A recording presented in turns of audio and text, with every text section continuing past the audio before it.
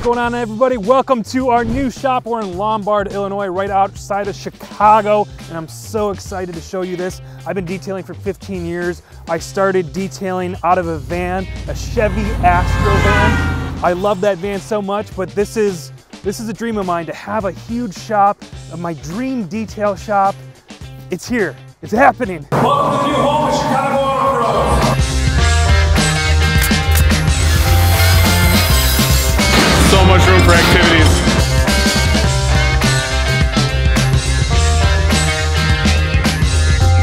What's going on, everybody? Welcome to our new facility. This is a huge, massive shop. It is 13,000 square feet.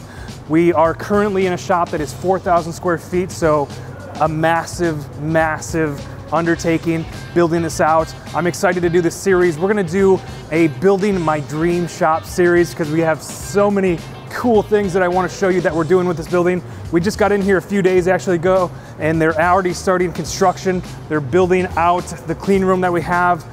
Come on, let's show you what we got going on. Over here we have the clean room that they're building. This is going to be for paint protection film, window tint, and vinyl. We want a really clean room that is separated from all the detailing and the dust and the dirtiness that goes on with that. So this is a separate clean room that they're going to build out. We're going to have air filtration. This is going to be climate controlled, so we can produce the best product that we can.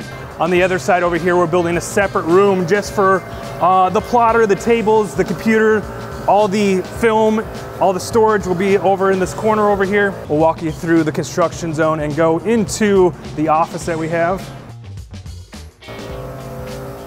So they're going to build a kitchen right here, and then we're going to have storage on the other side into the office. Nice big waiting area. We got a couple bathrooms here. We're going to output this. You can see we've already started moving in stuff. This is all car guy supply stuff. We're going to find some spot back there where we can warehouse all of our car guy supplies. We have a separate little back portal office here. We'll have a few desks back here so we can work privately. This might even end up being a customer workstation back here. We'll have individual desks where they can have some quiet time if they need to do any type of business or any type of work, separated from everything. So these are the blueprints of everything that we got going on. I'll show you guys exactly where we are. So right behind us is this big clean coating room. The front of the building's over here. That's where we walked into our reception area office here. We have a separate office back here. We're gonna walk in. We're building a kitchen. We wanted a nice space for the guys to be able to take a break and enjoy some downtime when they're eating their lunch.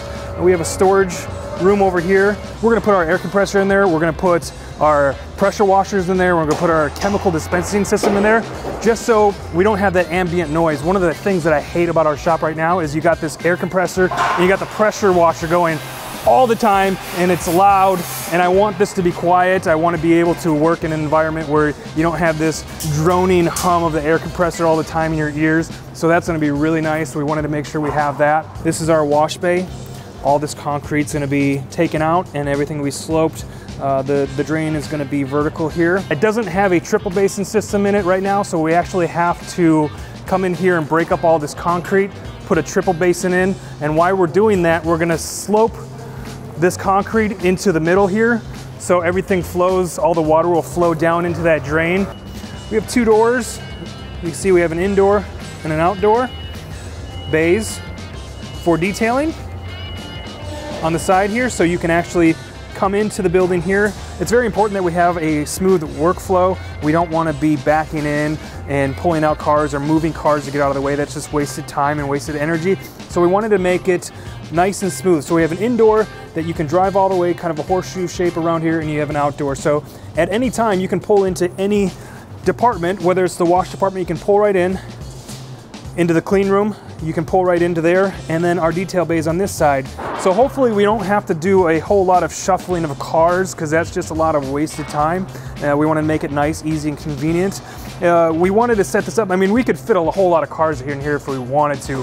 Right now, it looks like we have enough for about 13 bays. I mean, we could fit 20, 25 bays in here if we wanted to, but it just wouldn't be convenient with moving everything in and out. And then we got some other space over here, maybe for car storage, or cars that are in queue or waiting or that are already done that we can cover up. So we're gonna make a series out of this. I'm gonna show you everything as we're doing it, as they're building, as we're doing the clean room. I'll show you all the equipment that we're gonna bring in here. I'll show you the lights.